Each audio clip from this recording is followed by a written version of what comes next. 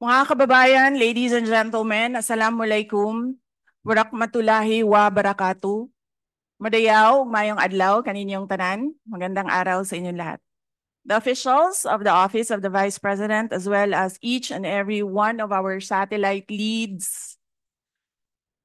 office leads, were in receipt of a letter from the chairman of the Committee on Good Government and Public Accountability dated September 13, 2024, requesting our presence or that of our duly authorized representatives in today's initial deliberation with preliminary determination on privilege speech number 379. In view of the said letter, I am appearing before you today not only as the head of office, but more importantly, as the duly authorized representative of all officials of the OVP. Simply because we have not done anything wrong. There is no misuse of funds. If there are audit findings, we shall gladly respond to them before the Commission on Audit. And if there are legitimate cases to be filed, then we shall gladly respond to them before the appropriate courts. In relation to this, may I just say that I take notice of the opening speeches and nasabi doon, there is a determination of misfeasance, nonfeasance, and malfeasance.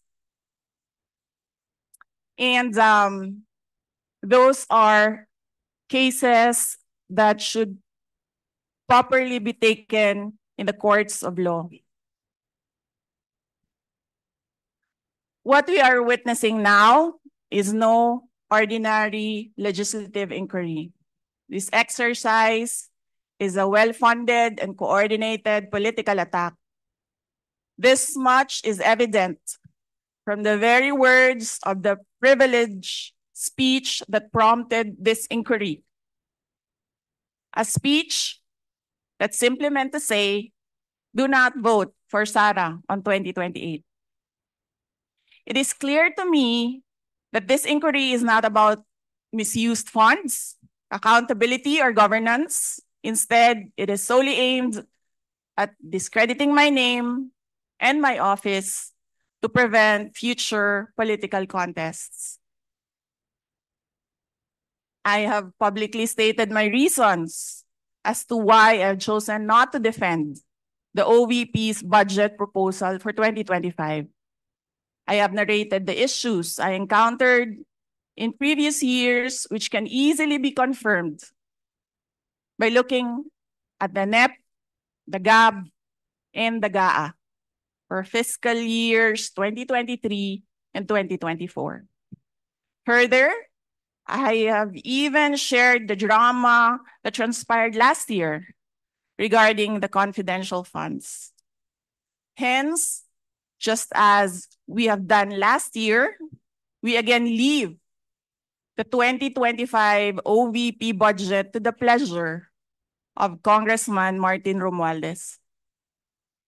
I am not asking for any special treatment, nor am I asking you to uphold any tradition. There is no disrespect.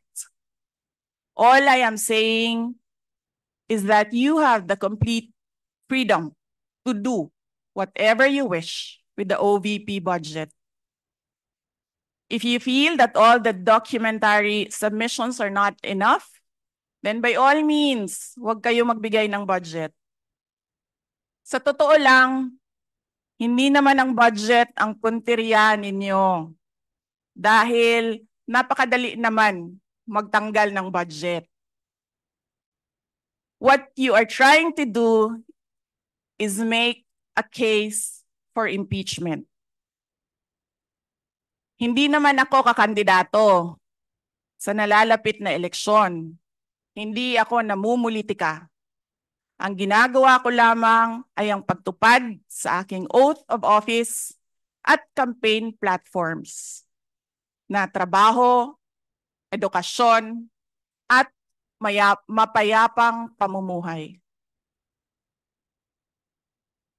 Sinabi ko na noon at ilang beses ko nang inulit na hindi ako ang problema ng bayan na ito. Ang totoong problema ng bayan ay kagutuman, kahirapan, illegal na droga, kriminalidad, terorismo, hindi na sapat na healthcare, kalidad ng edukasyon, kawalan ng plano ng infrastruktura para sa disasters, at marami pang iba. So, you may try to destroy me, you can skin me alive, and throw my ashes to the wind. But let it be known, you will find me unbowed. I will continue to serve the Filipino people no matter the personal cost or political intrigue. Having said that, I will not allow myself to be subjected to an inquiry based on an empty privilege speech, just so you can attack me and do indirectly what you failed to do directly during the budget hearings. I therefore request this committee to terminate this inquiry for its clear lack of any proposed legislation or substantive matter for discussion. Shukran.